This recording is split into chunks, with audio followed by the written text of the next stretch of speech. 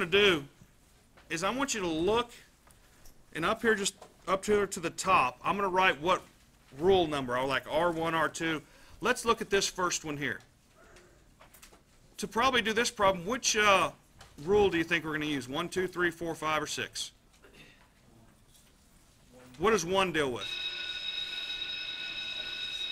1 says the opposite sides are parallel.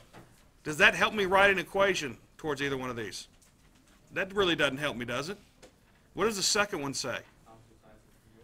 So it says this is congruent to this, and this is congruent to that. Does that help me write an equation and be able to find that? Yes. Guess what? You're going to use rule 2 here. And what are the two equations you would write? Let's see. That would mean that 2a is equal to what? 3a minus 5. And that 2b minus 1 is equal to what? B plus 3. Okay, that's the geometry in that problem. That's it. And don't worry about writing this down, guys. I'm going to post this. In fact, all of these examples worked out are already posted to Canvas. So watch this along with me and write it down after you get done. That way we can get through it faster. Now, so we've done this one. Now let's look at number 2. Here I was dealing, what does this represent? 2a. It represents the length of this what? Side, does it not? When it has a degree sign, what's it usually referring to? The angle, correct? So here I'm dealing with lengths of sides. Here I'm dealing with what? Look at those 6 things. 1 and 2 deal with sides. What does 3 and 4 talk about? Angles. Ah. So is there a good chance we're going to use 3 or 4? Or both? Well, we're going to need to create equations, right? Or we're going to, what does it say? Number 3 says what? Rule 3 says that what? Opposite angles are congruent. So this is congruent to that, and that's congruent to that. Does that help me find y or x? Helps you find y. It tells me right now what y is, doesn't it? However, it doesn't necessarily help me find x, does it? But what about rule 4? What does it say? Consecutive angles are So if they're beside each other, they add to 180, right? Does that help me find x? I know that these two have to add what? So we're going to use rule 4 as well. So I know that what?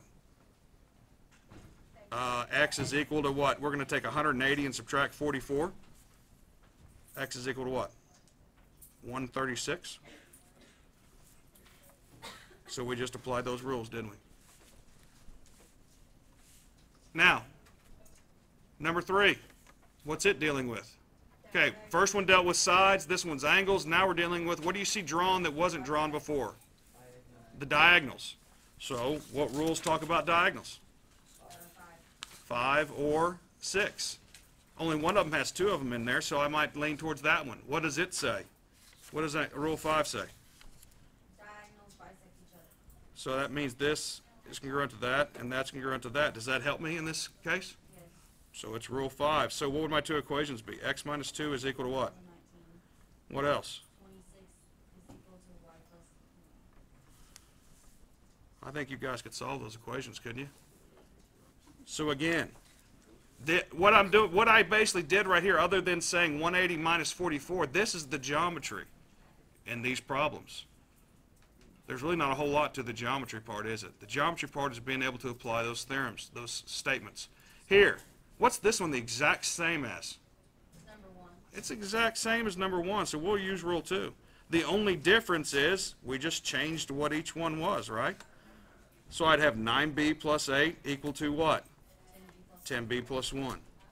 What would my other equation be? A plus 14 equals 6a plus. It's not so bad, is it? Okay. Let's look at number 5. What am I dealing with here? What does it look a lot like? Which one does it look like? Number 2. Just because I'm using red doesn't mean it looks like Christmas. It looks like a lot like number 2, doesn't it? I gave you something about 3 of the 4 angles, and they're both parallelograms. So I bet you'd be pretty good off saying you're probably going to use rule 3 and rule what? First of all, these two are congruent. So y plus 9 has to equal what? 3x. However, does that help me find either y or x? Huh? No. Well, in this one, though, I said these two add to 180. So I could say that x plus 8 plus y plus 9 equals 180. However, what's the problem with that as well?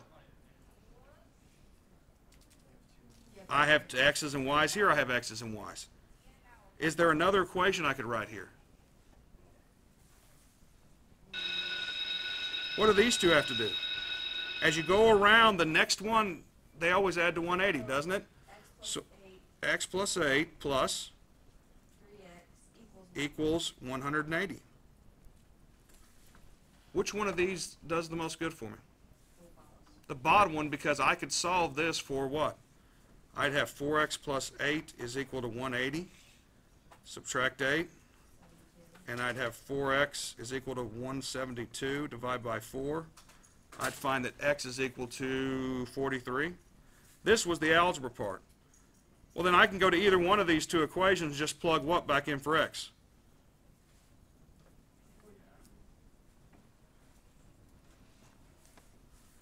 And whatever I get from 3 times 43, which is 129, I subtract 9 from it, and so y is 100 and what? That's not so terrible, is it? What about number 6? What rule are we using here? 5. Because it's the same as Because it's diagonals and they're cut in half. So my two equations would be 1, 4x minus 2 is equal to what? X plus 10. And what would the other one be? Y plus 5 is equal to what? 3y minus 1. So when you sit here and look at those, all it is just applying what? algebra. Or using algebra, but applying those 6 facts, isn't it? It's going to reinforce, okay, if it's a parallelogram, these things happen. Now, you're not going to have to use all 6 things usually for the same problem, are you? You're going to have to look at this problem and say, hey, which of those help me find what they want me to find? Whether it be a variable, whether they just say find the measure of this. Questions? Are we okay? Do we know how to solve every one of these equations? Yes. We good here? Now, one thing I would like to point out that makes this a bad problem, and because I was trying to quickly get through this, if you look up here, it says find the value of each variable. Can anybody tell me why I dislike, or why I basically, the book made a mistake when they made these? Is because there's only 2 variables. Nope. The reason being is, all they said is this section was about parallelograms. All of this stuff that I was doing up here is dependent on the fact that each of these are what? Parallelograms. Did they ever state it? No. And we've said don't go by what it looks like, right? Well, where they made a mistake is what your directions probably should read here, or probably they wanted them to read here, was for each parallelogram, find the value of each variable. That then tells you that each of these are what? Parallelograms. They should have done that. Okay, they did make a mistake. Okay? So is this pretty easy? It's not too bad, is it? You just have to remember all these facts. That in a parallelogram, opposite angles are what? Congruent. Opposite sides are what? Consecutive angles add to? When you're walking around in a circle, if they're next to each other or on top of each other, they add to 180. When you draw the diagonals, what do they do to each other? Cut it in half. If you draw just one diagonal, you make 2 congruent what?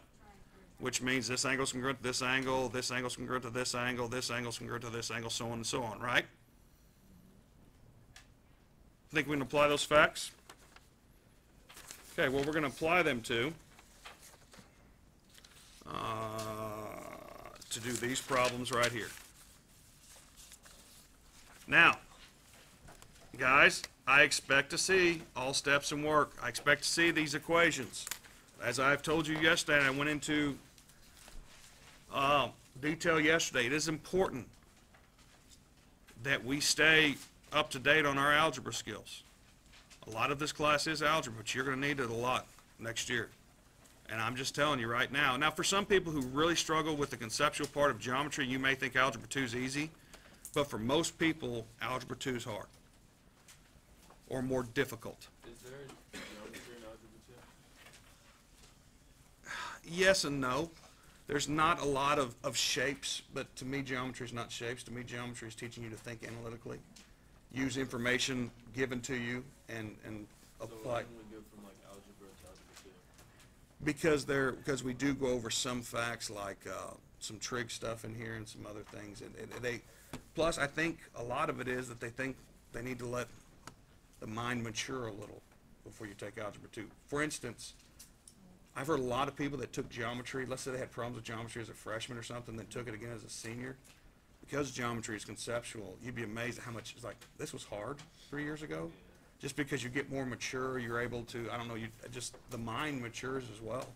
I mean, you think it sounds crazy, but as your body's maturing, your mind is as well. And so, unfortunately, we can't give every math course to you your senior year. You know what I mean? We've got to build up to something.